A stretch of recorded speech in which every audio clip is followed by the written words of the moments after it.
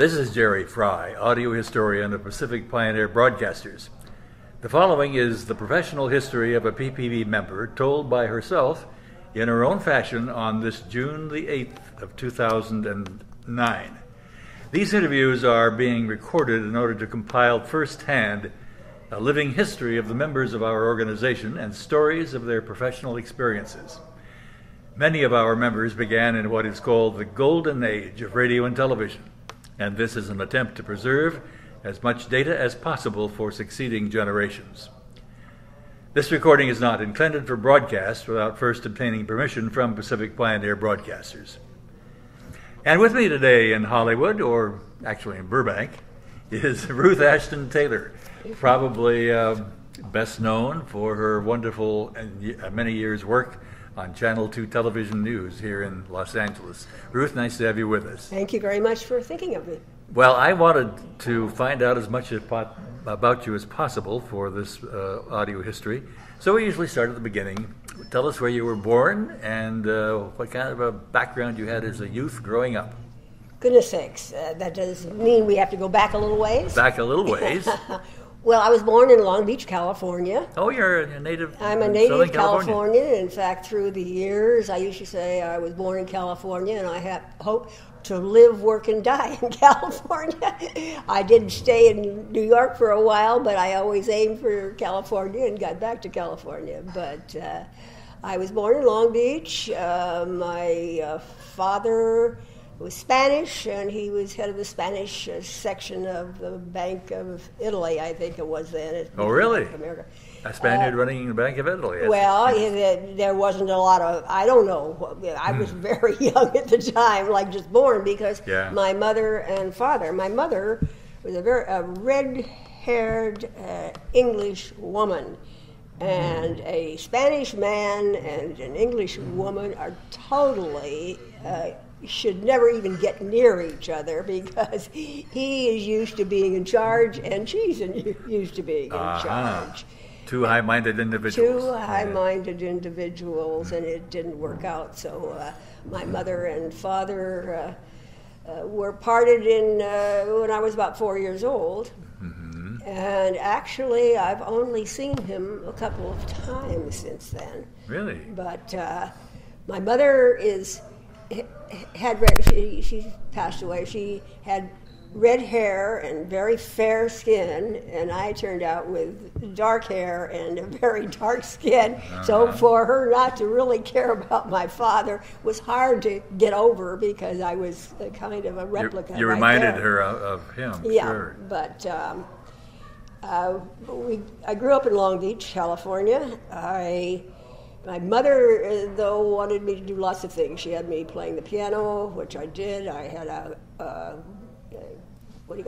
accordion, and then the thing that was closest to me and where I did the most was dancing. So I started dancing when I was about 5 years old, and I took dancing and did dance at non-professional situations through the years until I went back to New York in the late part of my teens. Mm-hmm. So that I danced, I tap danced, I did all kinds of things, except at one point I did some adagio and got dropped, and that was the end of that. But dancing was always very important to me, but also school was very important to me, and I did very well in school, and managed to get scholarships to, as my fellows said at school, wherever I wanted to go, which was great, very helpful for us. And I went to Scripps College in Claremont for my undergraduate work, and there's where I got involved with journalism. Mm-hmm. I always was very eager to do a lot of things, and I was working on the paper at the Scripps College paper. And one group came to me when I was a sophomore and said, because the editor was voted on, so you had to be in an election to become editor of that newspaper. And they said, Ruth, would you run for the paper's editorial, to be the paper's editor not because we want you to be the editor, but because we want you to take away votes from the one we don't like, and we have one we like. Oh, I see. So we had this rigged election, and much to everybody's surprise, I won and became the editor of the Scripps paper, which started me into journalism. You had no experience prior to that? Nothing in high school in journalism? In high school, I did a lot of speaking, public speaking. I see. And I was a good writer. I did well in school. That's why I was able to get scholarships, they said, wherever I wanted to go, and I went to Scripps College. And Scripps, of course, is a magnificent school for women, and with a lot of places where the guys are as well around, so we had lots of wonderful times. And I became the editor of the paper there, which got me started in journalism. And I had a friend who had a car, a girlfriend who was there had a car, and you weren't supposed to have cars until you were a senior. However, in order to use the car, we figured out we had to get advertisements for the paper. So we would get the advertisements in Los Angeles, which meant we had to drive the car even when we were barely juniors. But we got advertisements for the big stores in Los Angeles, and made the paper a big paper. Also, it became we had a lot of back and forth in the paper, and really got the whole place up in arms many times by the stories we were doing and the editorials we were doing. And I mentioned all this because when it came time for me to figure out what I was going to do and what I was going to do after I graduated from Scripps, one professor particularly said, well, you know what you've got to do. You have shown that you're good at journalism. Why don't you just go to the best journalism school in the country and become a journalist? And so that sounded like a good idea, because when you graduate very often, and I think a lot of men and women know this, what am I going to do now? Where do we go from here? Where do we go from here? So I was told that the School of Journalism at Columbia one of the best. Was the best Pulitzer School. That and I guess University of Missouri? Missouri is splendid. Both. They're both very well known. Of course, being in New York has is tremendously fine, because you have such a great place to go out and report. Sure. And also so many people. The thing that was so great in my case was that the professors, many of them only came just to be lecturers for a period of time. From the industry. And I had always listened to the radio a lot, so one of the side things I did was radio writing. And they had the United Press radio person, head of that radio section, was one of our professors. And then Paul White, who was called the father of radio news, was a professor.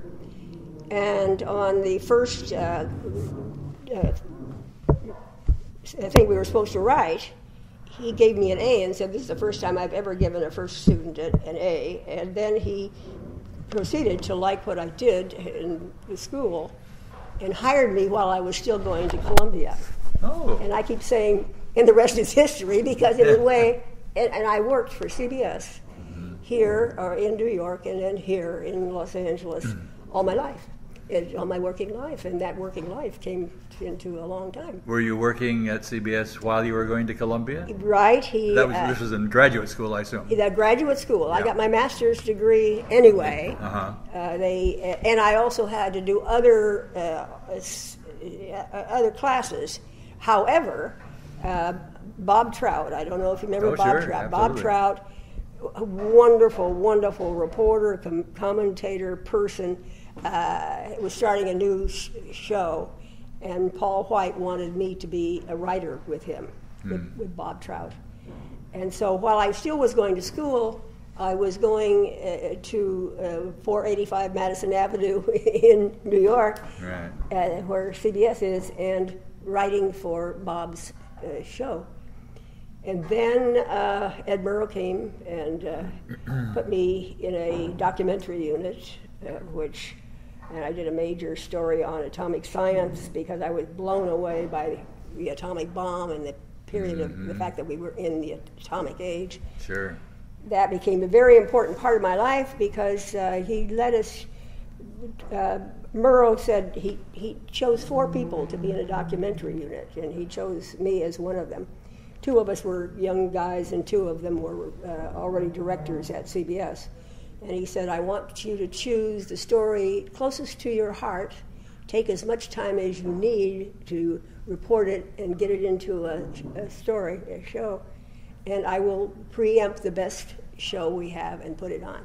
Wow. Well, I was, as I say, blown away by the fact that we were in the atomic age and said, I want to do something on atomic science.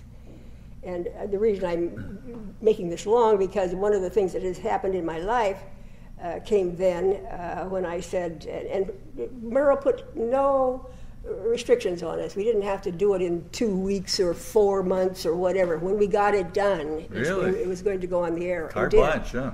And so I said, I can't do this story on atomic science, atomic energy, without talking to Dr. Einstein and Albert Einstein, who was at Princeton at that time. So, but Murrow, okay, if you have to, but how are you going to do that? You know, that's not just something that you can. You don't call up Dr. Einstein. No, I wouldn't think so. So, but I wrote to Dr. Einstein, and he was in Princeton, I was in New York, and I wrote to him several times, and he didn't respond. Now, this is not at all unusual, or nobody else would expect that he would, but I was determined I could not do this program on atomic science if I didn't talk to Dr. Einstein. So I said, I'm going to Princeton. So I went down to Princeton. And to make it a little shorter, he wasn't in his office, but it was where the advanced studies are, where he was working, is out in the countryside. And it was a lovely countryside, and there was a hill beside it. And just an ordinary gentleman with his car had been the taxi, and he took me out there, and then I said, he's not here. And he said, well, the old man lives up there on the hill. And I said, okay, let me out. And so I started up the hill. Walking. Yeah. And in fact, as I started, he said, and here comes the old man now. And here was Dr. Einstein coming down the hill. And I walked up the hill on the other side and went across and said, good morning. And he said, good morning. And it was a cold March morning. It was perfect. It was lovely out there. And I said, good morning, Dr. Einstein. And then I walked over and said, I'm Ruth Ashton. And he said, oh, the broadcasting lady. Oh, so he knew about he had read the letters, but this was not something he did very much. Yeah. However, he was gracious, and we walked together down the hill to his place where he worked, and stood out there for well over 30, 40 minutes, or maybe close to an hour, talking about what was happening in the fact that we were in an atomic world now. How old were you at this point? I had just come out of school. So you were in your early 20s? Yes, well, I was just. And he was at that point in his, what, 70s? 50s? Oh, right. He didn't get real far. I think he died when he was in his 60s at some point. I guess you're right, yeah. But no, he was wonderful. And dramatic, really, as you see, and I've written about this, the white hair flowing and the black, he had a black greatcoat on, and it was quite a figure to see, but also quite a fantastic person. It never leaves me as something that was important that happened in my life. He was very pessimistic because we were in the atomic age, and he, God knows, knew the potentials more than anybody. Sure. And he actually, one of the things he was saying, I was saying, well, I want to talk about the good side of that, and the fact that the science of it brought out so much that could be done in by scientists to change our world on the good side, which is what my story finally was about. Anyway, I parted with him, and I was able to say some of the things that he had said, but I didn't ever get a chance to put him in front of a microphone, which he would not. I didn't even ask.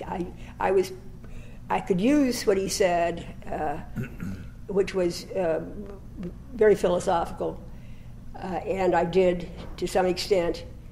Ultimately, and then I was able, I went around the country and talked to Dr. Oppenheimer and Dr. Seaborg and a lot of the different important scientists. I mentioned this one because it's the most profound thing, and it's something that in stories about me, I haven't ever used. Mm-hmm. I am using it now because it was my beginning in terms of, but not just my beginning, it was my philosophy, my feeling about the world, and it had a lot to do with everything I did ever after that in terms of what my real feelings were. Yes. And anyway, ultimately that story was on the air called, I can't even remember the darn name. I know somebody did a story about that just this past year. Was it a half-hour broadcast, or? No, it was an hour. An hour? Ed Murrow put it on, and he said, they took off the Lux Radio Theater and put it on. At the moment, there are too many things I'm remembering at one time, but I'm going pretty fast. Charles Collingwood gave it a terrible title. The Sunny Side of the Atom is what it was called. The Sunny Side of the Atom. Because Atom. Ultimately, I did the good side of what had come out of the science that brought out the atomic bomb. I mean, the atomic science, which made it possible to look inside matter, not just use a microscope on the outside of people or of material or anything, but the science from the work of breaking the atom and the general nuclear science that has resulted afterwards, where you could go inside of matter and with your instruments find it how it worked in terms of there was something wrong with your throat and they'd go inside or they'd be able to use the machine or the little gadgets to figure out where iron was going, and it's very complicated, and also I'm not in my mode of talking that particular stuff. Anyway, I ultimately I didn't like some of the things that were happening in that particular area, so I went over to radio and worked with Doug Edwards in the early days of radio broadcasting when it was just starting, basically. And I would get people to be on the air with him, like Mrs. No, excuse me, you said radio, you meant television? I mean television. Yeah. Television was starting. Okay, so Ed Murrow was radio. Yeah, well, Ed Murrow was radio, but he was also vice president. That's true. And that's why I was able to do all these things, because he had a little power. He had a lot of power. Yeah. Anything he wanted to do, you got to do. And you survived the cigarette smoke? I was not in rooms with him that much. I was out doing the things he let me do, like go into Oak Ridge, Tennessee, which I was the first reporter in there. Sure. Things that happened because he had a lot of power, and he always moved. He hated being a vice president. He wanted to be on the air. He wanted to be the reporter, and it was. He put that away after not too long. Yeah. But while he did it, he had these bigger ideas about what he should get out of the people who were working under him. And so that's what caused me to have this great opportunity that I had. And he sounds like he was a terrific guy to work for, because absolutely. He gave you all this carte blanche to do what you wanted to do, and do the best. He would choose. He chose only 4 of us, and I want you each to get the story closest to your heart, and use as much time as you need to do a story about it. And I will, as he said, and he did. He would choose the material or the time to put it on, take off whatever was there, and put on what you did. Anyway, but that was. And then I went over, though, with Doug Edwards at television, and I worked on television over there.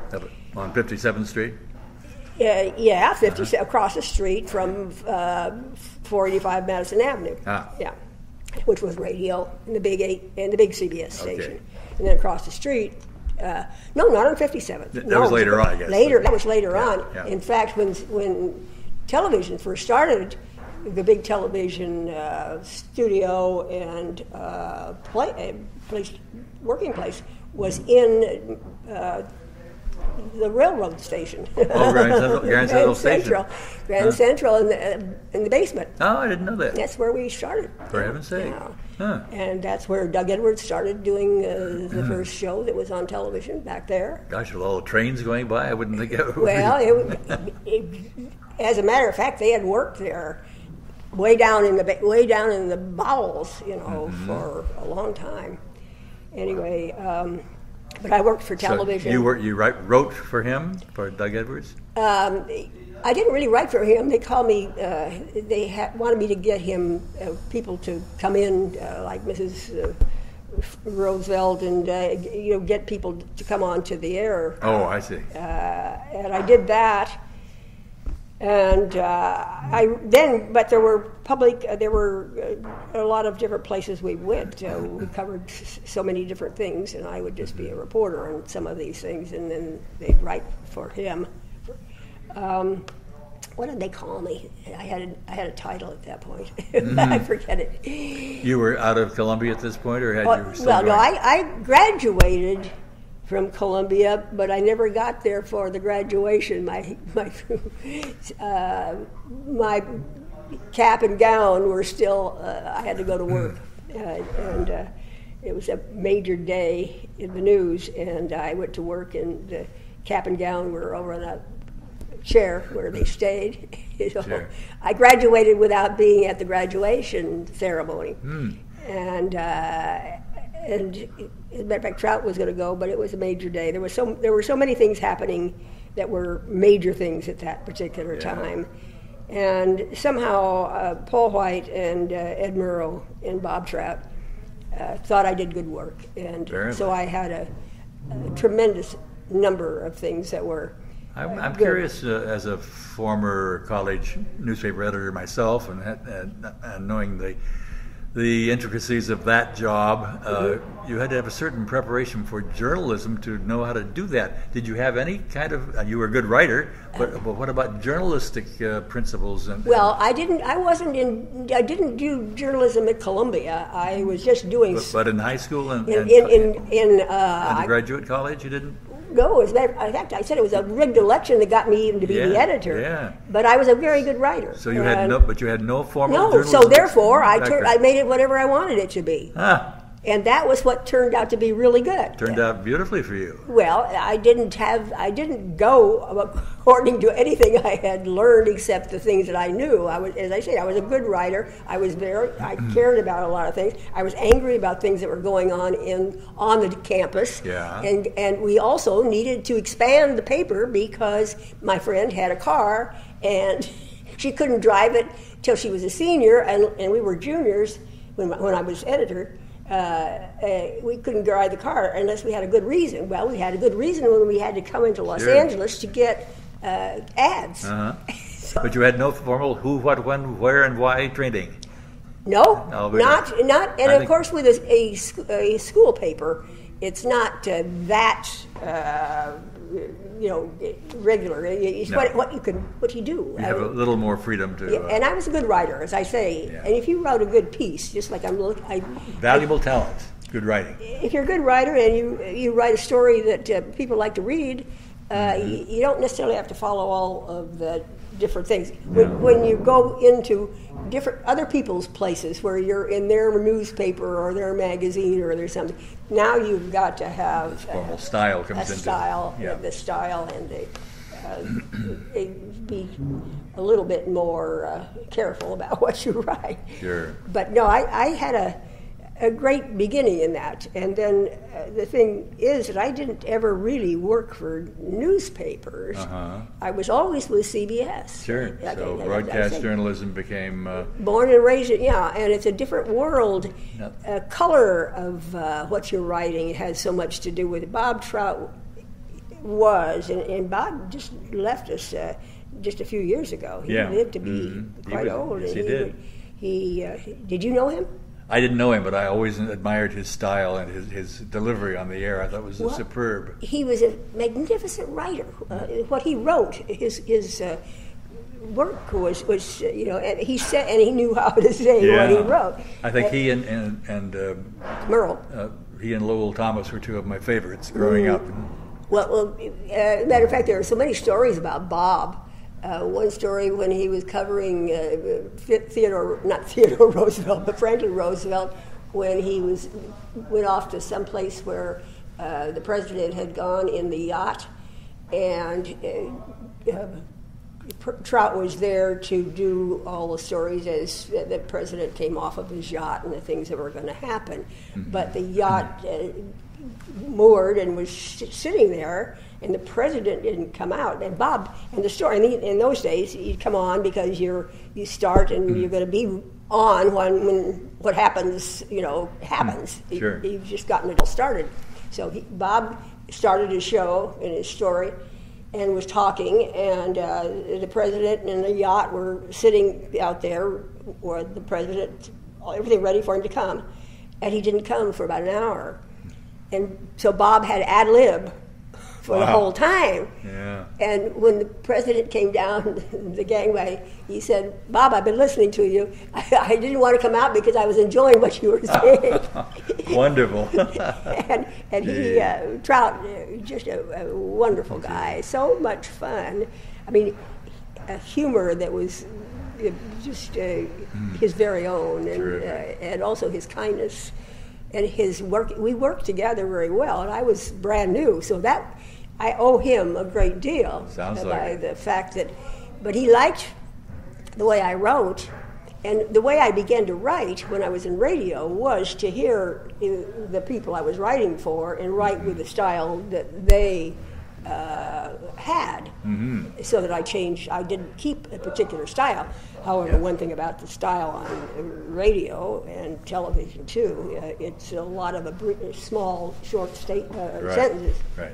Anyway, working with people such as I worked with gave you a wonderful background. Gave me it was terrific lessons. Sure. And then with better lessons than you would learn in journalism school. And Merle, and I did go to journalism school, so I got that. I graduated, as I told you. The cap and gown never got used, but. Did you do any air work at this point? Were you on the air? No, not really. Not unless I accidentally would be on. The reason I say that is because there was the head of the Soviet Union who was coming over. It was the Soviet at that point, on a ship, and I went out because we were supposed to get somebody to speak for him on this ship as he was coming into New York. And I had a camera with me, and we found out where this fellow was. He was going to be I don't know what his title was going to be. But anyway, we found out where he was, and he came out of his stateroom, and we followed him, but he wouldn't talk to us. And then he was very nice, and he didn't speak English. This is who was going to be the Soviet person on the United Nations. And we wanted him to say something. He wouldn't say anything. I mean, we were walking around with a microphone, too, in those days, which is hard to do. But there was also a setup for him on this ship that he was coming in. We'd gone out in a little boat. Anyway, it was all fixed up for him to come and say something before the boat got into his wharf. But he never would come. The Russian wouldn't ever come. And so you asked if I'd ever said anything on the air. So there were a whole lot of people around, press people, and I simply just said, all, what's his name, has to say is, yeah. I think that was what I said until I came out here. That was as far as I got on the air. Oh, my goodness. So what brought you out to the West Coast? Back to born and raised here. Yeah. And in fact, one of the papers I wrote when I was at Columbia was I was born and raised in Southern California, and I hope to live, work, and die there. Mm-hmm. And as a matter of fact, Paul White's class, and he gave me, the first thing he gave me when he came to the university was a piece of paper that says, "Tell Ruth Ashton that she has a job whenever she gets to Los Angeles." It was the news director at KNX. And he said, "But I have ideas for you," says Paul White. So how many years? Well, quite a long time before I got back out here. So how many years were you in New York?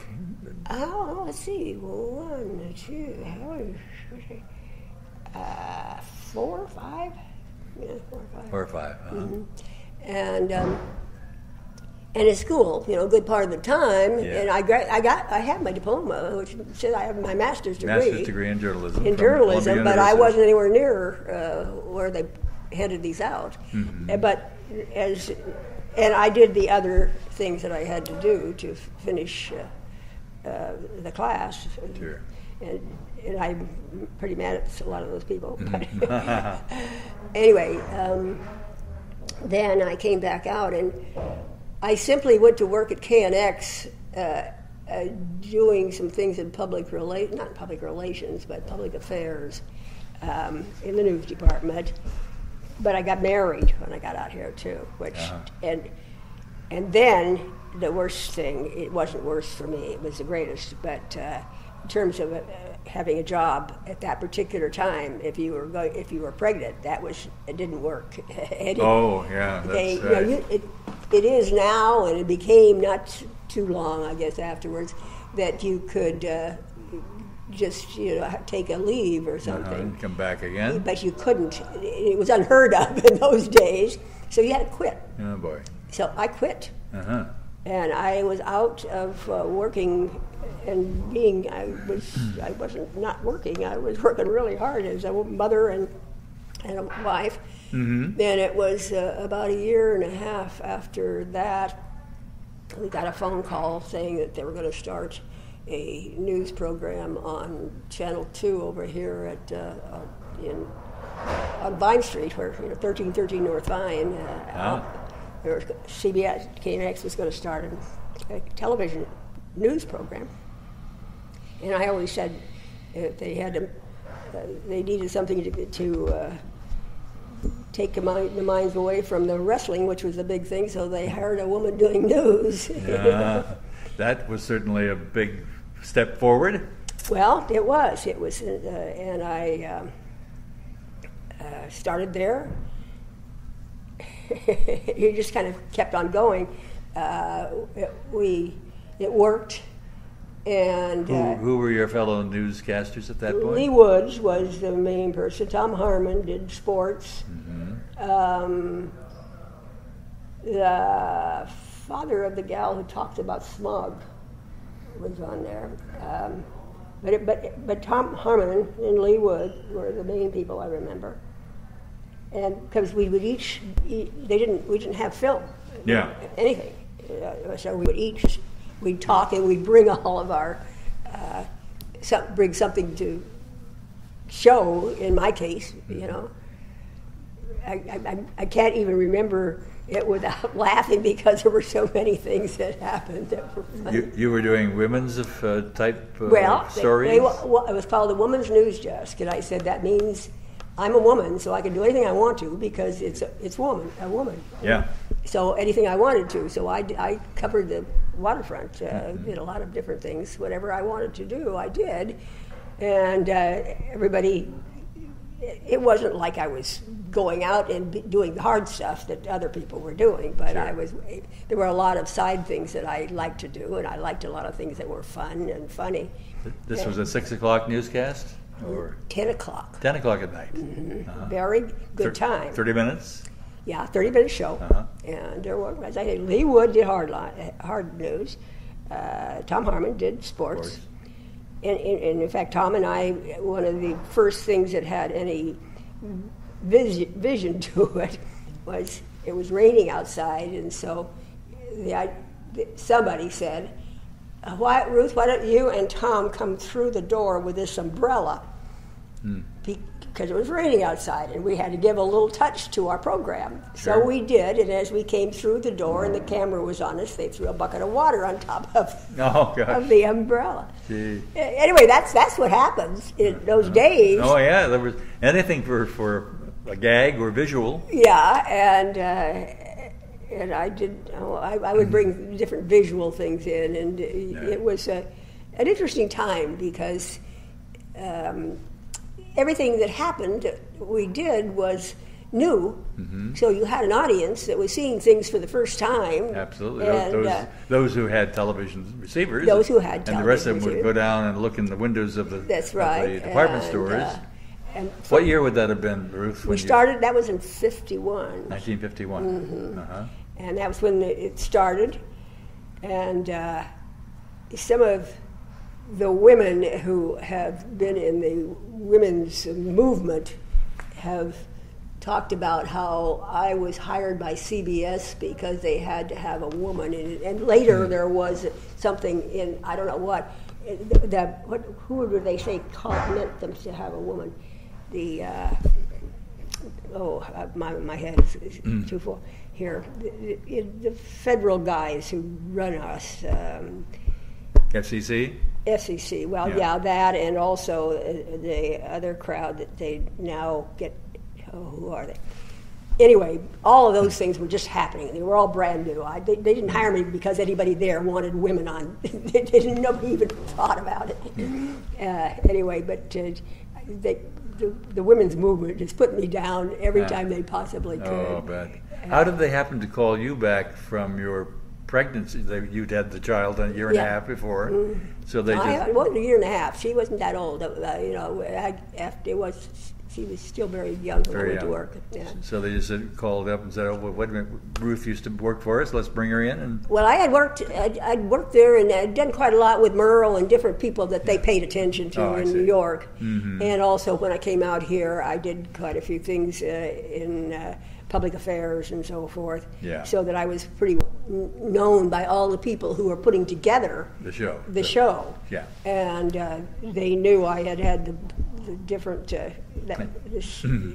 that kind of good background. Yeah. So they took a chance. Absolutely.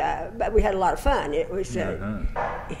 But then it also began to bring in some sponsors. All of a sudden, Hills Brothers Coffee wanted to sponsor me. Really? And was it Hills Brothers? No, it was not Hills Brothers to start with. What was it? Another big one that you know. Folgers? Folgers and Hills are both from San Francisco. This is from somebody far away. And they got this sponsor, but it's a prominent coffee crowd. Chock full of nuts? No. Well, big. Oh, come on, like St. Louis or. My head is gone. I've been remembering too many things. Yeah. Anyway, it was a Maxwell House. Yeah, because Hills Brothers and the other were up in San Francisco. That's right, Maxwell House. Maxwell House is who it was. And they had a big thing. They said they wanted to sponsor me on radio. And our people in sales were real pleased with that, and they were taking me over to meet all these people, and they were going to sponsor me. What was it? I can't remember just all of this. At the moment, I can't. I can probably 10 minutes after I'm through here. But the fact was that I didn't. Oh, I know. Radio had given some. Had decided they wanted to have a woman doing news because I was doing television. That was where it all started. Right. But now KNX decides they're going to have a woman doing news. So I went in the crowd who were trying to get the job, and I won. And I was doing, so then they had two women's things, but I was supposed to do both of them. Well, I couldn't do both of them, so I decided, because I had my little girl home, that I would rather do the day thing, which was for radio. So just as they were selling me on television, I was so naive. I didn't know any of these things. You shouldn't do this, they're selling me on, and I'm going over with a guy who subsequently became president of CBS. Anyway, Jim, what's his name? Anyway, he's walking with me over to the Brown Derby where the people from Maxwell House are about ready to, who want to talk to me and meet me, and they're having a little gathering because they're going to be sponsoring me on television. But I had decided I had to work, in as much as I'd won that gathering for doing radio, I thought in myself and into people around me, I better just do radio because it's daytime, and then I can be a mom better if you still have to work. But so on the way over, Jim Aubrey, I was walking with him, and we're going over to see Maxwell House. They're going to sponsor me on television, and I say, Jim, I hate to tell you this, or I don't suppose I said I hate, because I didn't hate it at all. I wasn't even thinking. I didn't know about business and so on. I said, Jim, I've decided I can't do the TV anymore at night, which is what Maxwell was going to sponsor. Yeah. And we're heading over there. They're having the big thing about it. I'm going to stay on radio in the daytime. And I didn't have a sponsor for radio at that particular moment. And he stopped dead. It was a big account. Yeah. And he said, let me tell him. Anyway, so I stopped that. But subsequently, Hills Brothers Coffee came along and sponsored me on radio. I mean, this gets really long. You know, you don't want to talk to me that long. And I'll shut up and you just ask me some questions and go from there to here. How long did the KNXT, was it still KNXT at that point? What was it to start with? No, to start with, there was something else. It was something else, and it turned to KNXT. Yeah. And 1313. How long were they there before Columbia Square became the studios? Well, I was no longer there. I was on radio when that was not all that long.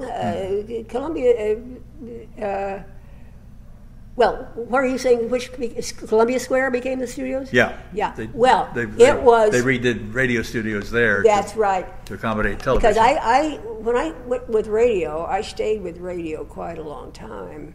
So I was, and then they brought television over. I'm forgetting. I stayed with radio for a real long time because I was on 48 stations on radio. Really? Yeah. And because we had the network out of Los Angeles for a long time, CBS had the network. And then gradually it got smaller and smaller as TV became bigger and bigger, and there were a lot of certainly economic reasons why things changed. But when I was first doing my show on radio, I had, when Hills Brothers sponsored me, I was at 49 stations. And then it started to go down, and I was sponsored by Folgers. That's why when you mentioned, and they're great, they hate each other, Hills and Folgers, and they're in San Francisco. But anyway, so Folgers sponsored me, but now we're in 26 stations. And interesting, when I was going to all these stations, 48, 9, I was doing a 5-minute show. Then when I was going to 26 stations, I was doing a 10-minute show. Well, then these stations fell apart because now the individual stations were coming into doing more things for themselves and not taking a network. And the network on the Pacific Network just kind of gradually stopped operating. And there were a few stations that would take it, though. And the news director or the station manager, somebody called me in and said, in terms of the television that came down, I'm just trying to keeping. I haven't gone back on this state, what I'm telling you about, for a long time. But this is still radio, yeah. I went from 5 to 10, and then he calls me in to say that they only had this one sponsor that would go into the network, and it was X-Lax, or one of those. Oh my gosh! It was one of those things, Were you Ruth Ashton still, or Ruth? I went Ruth Ashton for a long time. time until I was married the second time. Then I picked up Taylor's name, which is also a story, but we don't have time for all those stories. But no, I just was Ruth Ashton because I had been Ruth Ashton with the company, and I stayed with the company after I'd been, after they let me go because I was having a baby, and then when I came back, they picked me up again, and so. Good. Anyway, so radio changed, but when they call me in now, I go from this big bunch of people, a big bunch of stations, and then little stations. Now we don't have many stations that are going to pick up anything that comes out of Los Angeles. They're doing their own stuff, except there was one sponsor that would sponsor me, but they would take whatever stations they could get. It was X-Lax. Yeah, but it's amazing. And they had already produced a little, what do you call it, a thing. little commercial. Advertising, a commercial, right? Yeah. I'm getting tired. Yeah. We got about 15 minutes left. I want to bring you. You asked me just questions. I want you to bring us into television land again now, on KNXT. On KNXT, well, actually, I went for a while out to. I had a lot of things happening in my personal life, and for a while, I was asked by I went to Scripps College as my undergraduate, as I mentioned, and it's a group of colleges out there, and things hadn't been so well with X-Lax. With this other, we finally had nobody to sponsor, and this colleges wanted to do some special things in the Claremont colleges all together. They had never had any kind of promotion or anything as a group of 5 or however many there are now because they keep growing. Yeah. And they asked me if I would come and do the central thing of the Claremont colleges, promoting them. And things had changed for me. Actually, I did a half-hour show for KNX after all of the other things fell apart in terms of the network. In the 30 minutes, I got into a little problem with the station manager one time because they kept trying to make me, and I did do some of these things, these promoting things. Somebody would be starting a new store, and they would want me to go do a story, and this got to be too hard. I wouldn't, as a journalist, this just went the wrong way. Sure. And they've been treating me very well, but I got upset about that, and the news director or the station manager got upset too. We got upset together, so I ended up not having a job there. And so I did for a while. I did the Columbia, not Columbia. Scripps. You can see I'm getting tired. The Scripps, more than Scripps, because it was Scripps, Pomona, and all those guys out Claremont there. colleges. And I did some literature, and then we did a movie, and the movie, the person who did the narration on the movie that we did was Ronald Reagan. Oh, really? Yeah. And so I had a lot of things that happened when I was out there doing things. Yeah. And we did some good work. What was the one I was going to tell you that was pretty interesting? Anyway. Well, how did the big news come to become the newscast of preference here? Well, the big news started. I went onto the big news. Let's see. I went back to radio, and because Ralph Story had a big long thing all day long. And in fact, there were people who wanted me to, Ralph and me. Wanted the two of us to get together and do some shows together. But I was gone, and he started Storyline, and a lot of the story, they had this one great big storyline that went from 12:30 to 5 in the afternoon on radio. Things, I'm getting mixed up as to where we are, because we've gone a long way here. But I went, after I finished with being with the colleges, and there's something very interesting about the colleges. There were 22 colleges in the general area that are independent colleges, and the Scripps crowd, or the Claremont crowd, is one batch of them. And it was this bunch, which I was part of, that started the public radio here. We started that station. Really? And Rose, what was Rose's last name? She was the public relations person for Caltech, and she became the first president on Channel 28. Yeah. And so we had a lot to do with what happened here in a different fashion. Yeah. So, interesting. but I went back to radio and took over when Ralph wanted to go on a vacation. I took over on Storyline, and it was a great vacation. He said, "We want you to fill in for Ralph while he's on vacation." Well, where is he going? He's going around the world on a ship. Oh my gosh! So I did that show for a long time. Not just a normal vacation. But that was that, and then I went. Then there was another one. Oh, the guy who was very well known as a on the air.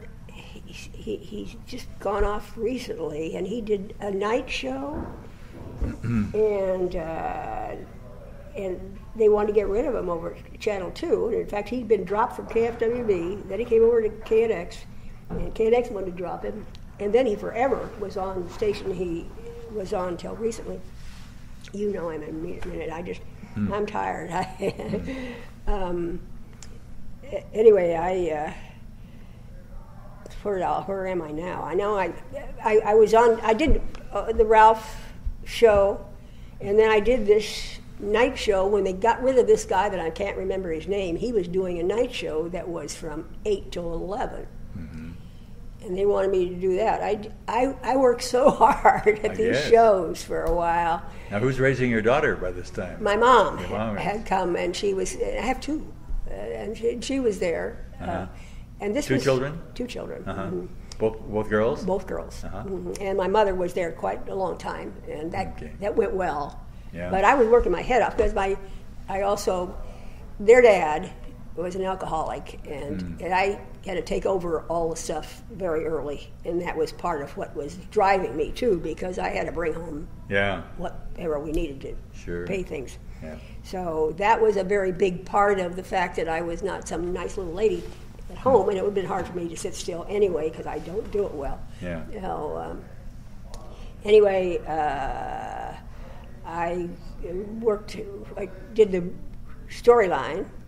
And then this other guy, they kicked him out, but they didn't want him to know he was not going to be on the air anymore, and he was doing the night show.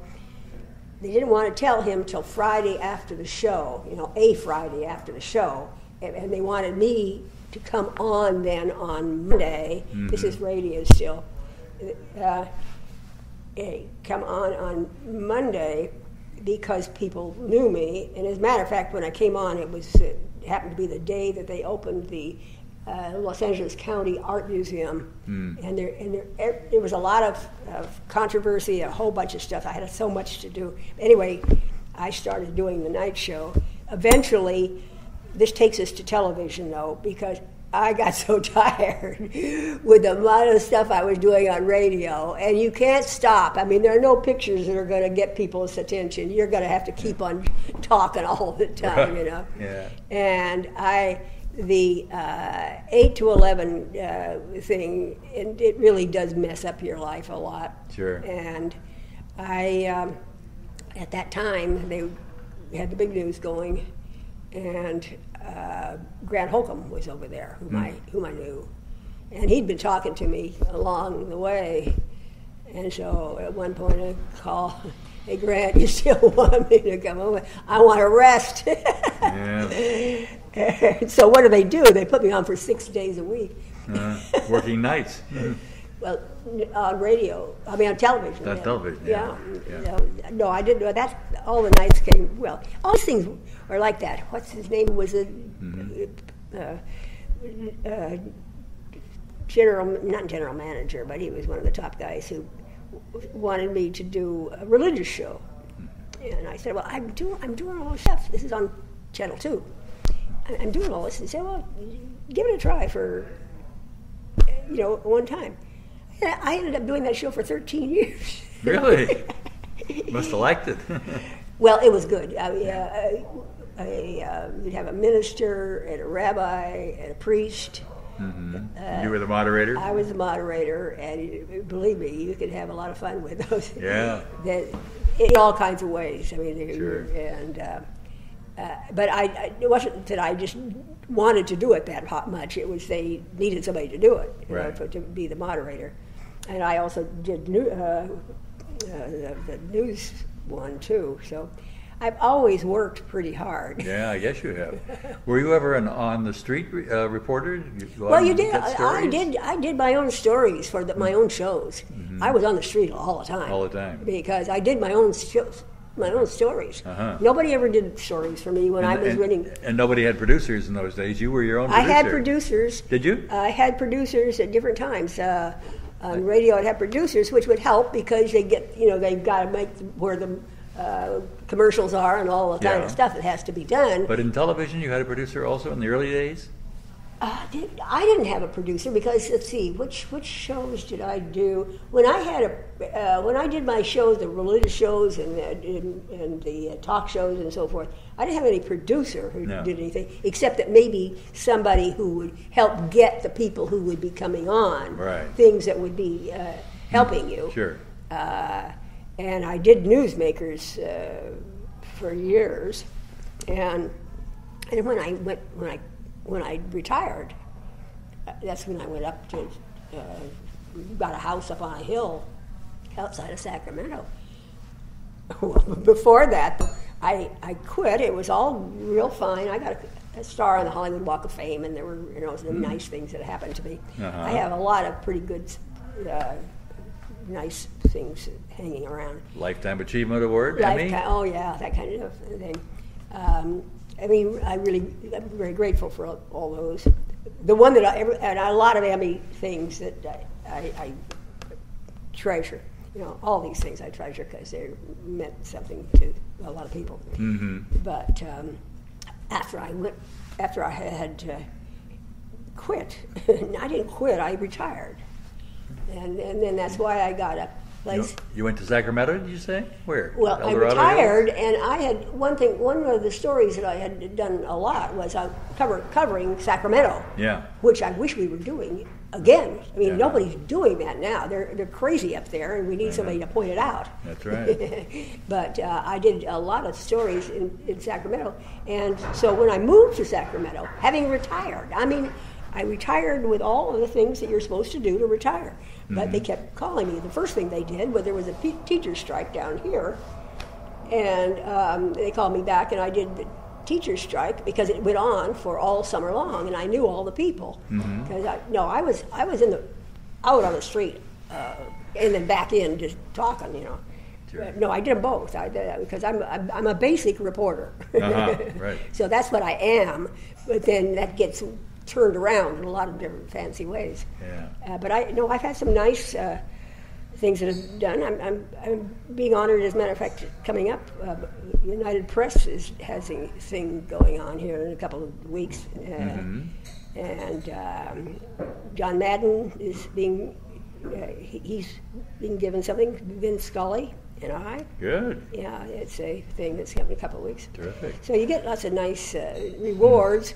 And one group of women who are on the air now started a scholarship in my name. So the Ruth Ashton Taylor Scholarship is now being used by a couple of young women. All right. Which is very, very neat. Now, where did Taylor come into the picture? Where did Jack Taylor? He was a ridiculous, mean, terrible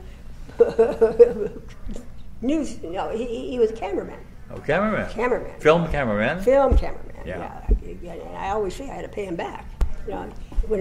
And so I married him. That'll get him.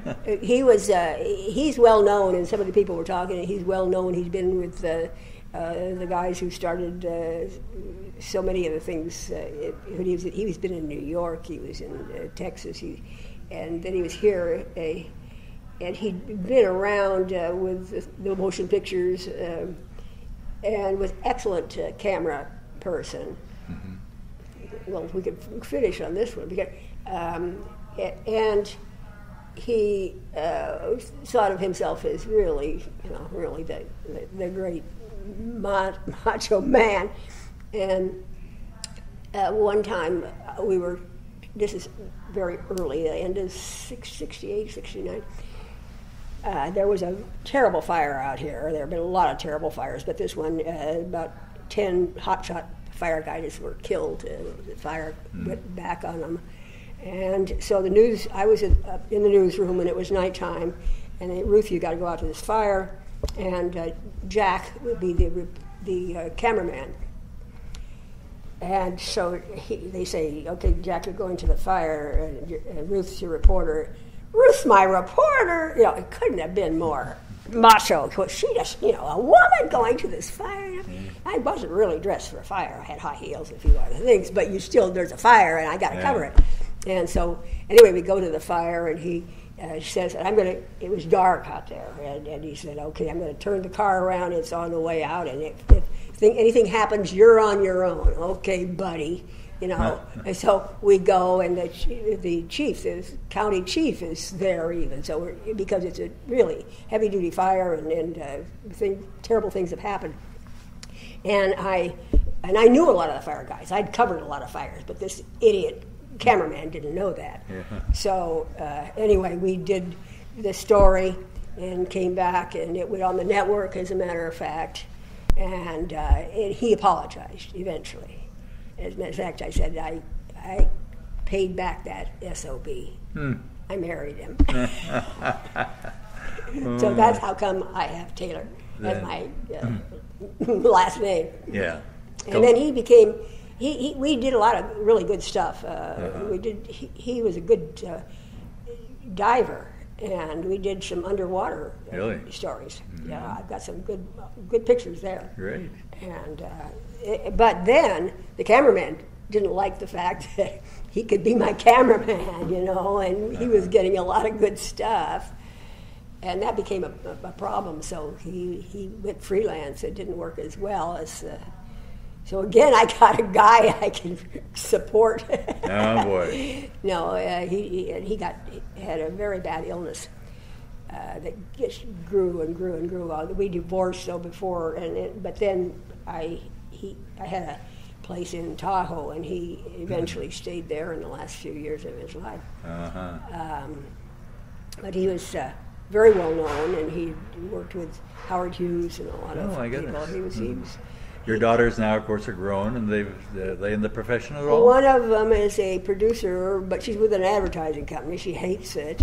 She's been through, but she's a bit of a producer. The other one is an artist. She's very talented, but she's had problems too. And I mentioned her father was alcoholic. She's had that problem, but she is now, and she's the older girl, and both of them live in Mill Valley, and Susan, the producer with this big advertising agency, works in San Francisco. I see. And so they're very close to me, and I've got to go home and see if Laurie, the one who is the older one, who is the artist, and she really does beautiful work. And anyway, I sent her some money, and we're having trouble with that because she didn't get it last. I sent her something, $300 last, put in the mailbox on Monday. On Saturday, she hadn't still gotten it. So that's that is our big thing of the day. Big thing, I guess. Anyway, I'm sorry I've rattled on because once you start me, I'm like this thing that doesn't You've stop. got so many stories to tell. It's wonderful. We've been talking with Ruth Ashton Taylor, who's credited with being the first woman on television news on the West Coast at least, and maybe even in the nation. A remarkable background from New York back to the place of her birth in Los Angeles, and had a wonderful career on Channel 2 and KNX Radio. Ruth, it's been delightful talking to you. Thank you so much, and I'm sorry I just rattle on. You start this one, it keeps going. Well, I'd much prefer that to somebody who gives yes and no answers. That's I don't know, sure. what are those? What do those mean? But anyway, it's been a delightful talking to you. Thank you. Ruth Ashton Taylor on June the 8th, 2009 for the Pacific Pioneer Broadcasters Archives. This is Jerry Fry from the Audio Historian of Pacific Pioneer Broadcasters, and thanking you for listening.